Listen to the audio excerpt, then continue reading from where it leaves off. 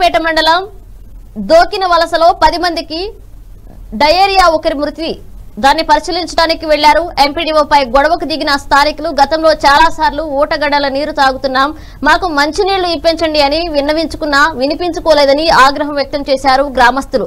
తోపులాటలో కింద పడ్డారు MPDO ఇమ్మాహినేలు. Collar bone fracture అయింది. పాడేరు ఏరియా ఆసుపత్రికి తరలించారు. చికిత్స అనంతరం నర్సీపట్నం తన సొంత ఇంటికి చేరుకున్నారు ఎంపీడీఓ. దీనిపై సమగ్ర విచారణపై పోలీసులు దృష్టి పెట్టారు.